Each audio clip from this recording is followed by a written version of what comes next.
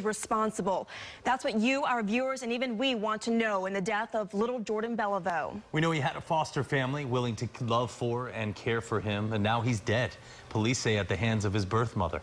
Ryan Hughes joins us now live in the studio. And Ryan, there's more paperwork here to comb through, but we're learning a lot. Good morning to you both. This paperwork shows it was the decision of a judge and a magistrate to take Jordan from his foster family and put him with his mother. Now we know a guardian ad litem objected to that.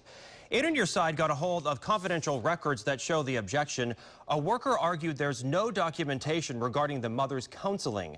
Back in May, Circuit Judge Kimberly Todd went along with the magistrate's recommendation to return Jordan to his mom despite a history of drug use, criminal activity, and a general lack of understanding of safety for children.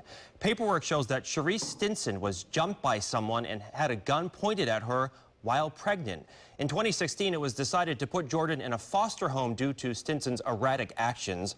A child protection investigator wrote in 2017 that Jordan shouldn't be allowed to live with Stinson because she was still involved in gang activity, which was the reason for their involvement in the first place.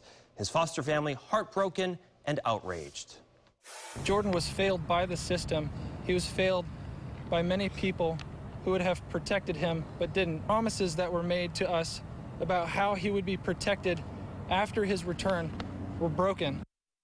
And right now, Stinson is in jail, charged with aggravated child abuse and first-degree murder, and she's pregnant. The story getting worse and worse by the day. Back to you. All right.